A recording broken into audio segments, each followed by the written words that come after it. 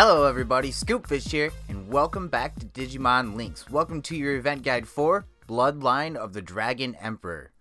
Dragons, dragons, dragons, that seems to be the theme lately, considering that they brought Volcanitramon back over the weekend as well, and I was actually pretty relieved to see that they are making that a thing to bring it back consistently. Considering that I guess they do it for the Japanese version as well, it would be expected when it comes to us, and I think it makes more sense considering that's like the main Digimon of Links, you know, the Link specific Digimon, so it only makes sense for you to be able to grind one up to max.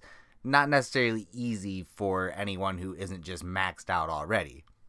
So yeah, glad that they brought that back. Anyway, time to get into this event guide. Bloodline of the Dragon Emperor is going on from the 23rd to the 7th of next month, and the exchange will be open until the 14th of next month. This is a data byte event in which you're going to be grinding for bytes to get fragments for Bakadramon and Slayerdramon, two dragon-type Digimon that are going to lead to Examon.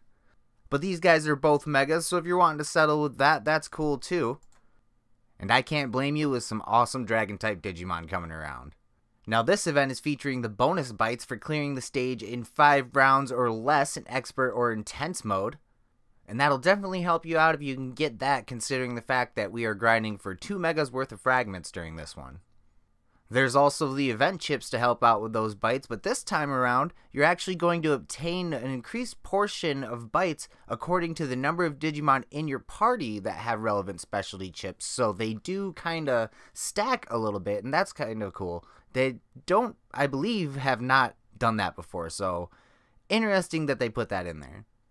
There will also be an event up chip available in exchange for the next event because we're going to have a points event involving Examon, which is going to be the evolution after these guys, kind of like we've done with some previous events to where we've done the evolutions, say Black War Greymon and Black Metal Garurumon. They were both the same way to where you grinded them and then you were able to get Omegamon Zwart, I think it was. It's been a while. Anyway, if you're wanting Examon, make sure to be grabbing up enough bytes to get those chips as well. Along with this event, we have a new Mega Festival capture, or should I say old Mega Festival capture. Alphamon has been brought back in the Mega Festival capture, which is pretty cool for anyone who didn't get him up last time.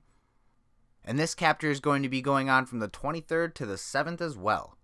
We also have Adversity Leader skill capture going on from the 23rd to the 7th. Not my favorite skill capture to really be bothering with, but you do have the ability to get 2 ultimates that are able to go along in the Bloodline of the Dragon, and that is Wingdramon and Grounddramon.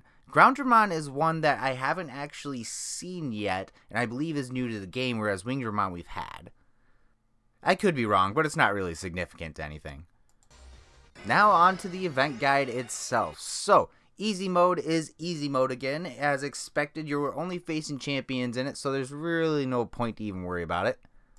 In normal mode, you do face Breakdramon. Sorry, I did pronounce that wrong already once, and I realized that now that I'm looking at it again, and that's because I'm used to thinking about Bakadramon and seeing Bakadramon when I'm looking at Breakdramon for some reason. I don't know, whatever. Anyway, the names are similar and I got messed up.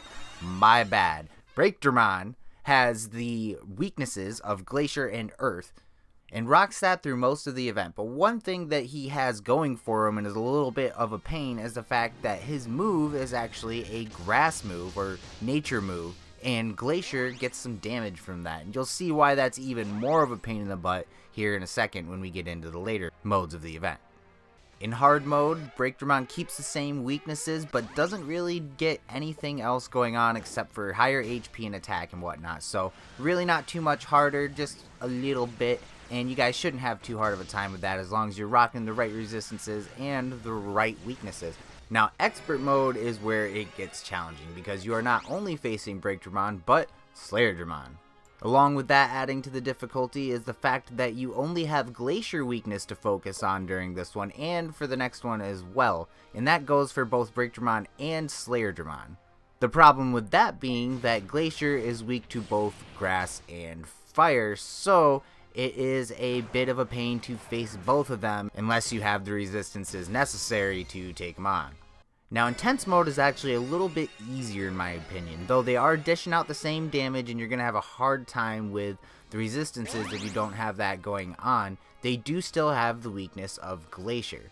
What makes this even easier though is that you only face Slayer Dramon and Break Dramon during this, which also makes it easier to possibly get that 5 rounds or less while facing them. Now because of their weaknesses and resistances, I'm going to have to say that I recommend Glacier through this, but you're going to want to have either resistances to nature or fire. Now the nature damage coming from Break Dramon is actually really insane, and I consider that to be what you need to worry about the most. Slayer Dramon does hit you with a ton of damage from his attack, but when it comes to Break Dramon, he's hitting you so many times, it's one of those moves that it just dishes out more damage, or has the ability to dish out more damage and get more criticals as well. But this is also a generous event, so hopefully with enough grind you guys can go ahead and get all the fragments you need to get both megas and be able to push at least one of them, if not get a third and push another one up to Examon when it comes to the next event. But that's what you guys will have to look forward to next video. So until then, I will catch y'all on the flip side. Peace.